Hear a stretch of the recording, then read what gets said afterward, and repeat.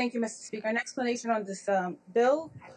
Racial and ethnic profiling occurs when law enforcement authorities target particular individuals based on their behavior, but rather on the basis of personal characteristics such as race, ethnicity, national origin, or religion.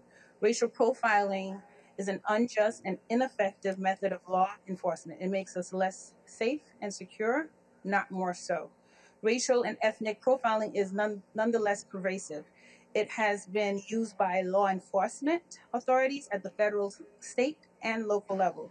Under this bill, law enforcement officers, that is, state and local police and peace officers, would be prohibited from using racial or ethnic profiling while engaging in their law enforcement duties.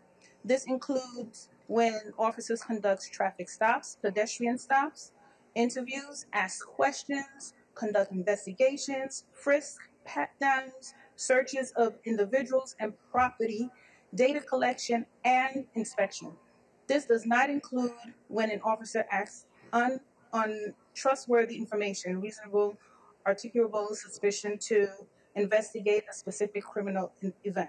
This bill would allow any victim of racial or ethnic profiling or the Attorney General to bring an action for damages or for injunctive relief to stop the agency's improper actions. Current state law does not, I repeat, does not provide an individual cause of action for acts of racial profiling.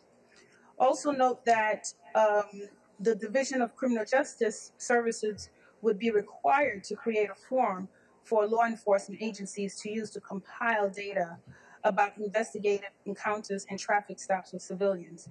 And a field of interrogation report may be filled out. Pertinent data about the investigative report, whether it determines a reasonable, articulable suspicion, is not on the form. So the information recorded would include such things like number of people stopped, the race, the ethnicity, national origin, or the religion of such persons, whether the person was searched or frisked, whether the stop resulted in an arrest or a citation, and the length of the stop. Again, just know that this is the same type of information that some police departments are currently required to record. This would not impede law enforcement officers in their regular duties. In fact, protects a law enforcement officer against any lawsuit if he has legitimate reasons that it's reasonable to the investigator of a specific crime event. I'll stop there.